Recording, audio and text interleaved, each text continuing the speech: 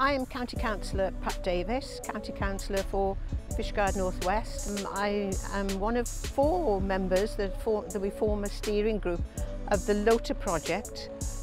We were looking to refurbish Lota Park with modern equipment. I first became involved with the project through my association with the youth project in Fishguard, Point.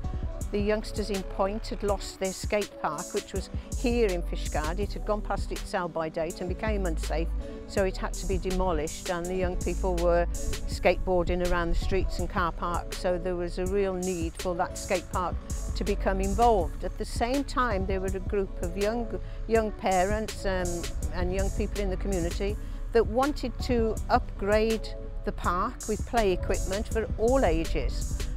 They formed themselves into a group, so it made sense at that time that those that were looking to reinstate the skate park and those that wanted to refurbish the park as a whole formed one group. And that's how the Lota project came into being, and with the support of all our community, we've gone from strength to strength.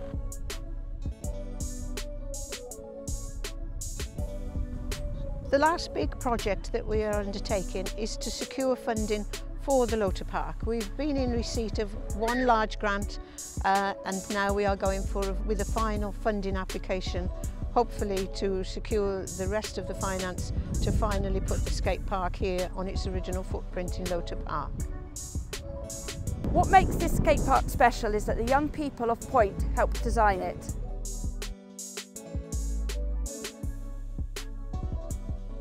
I'm Rebecca Evans and I've been chair of the Lota project for about 4 years now, and I'd like to say thank you to the whole community for supporting our project, for their generosity, for everything they do to support us as a group.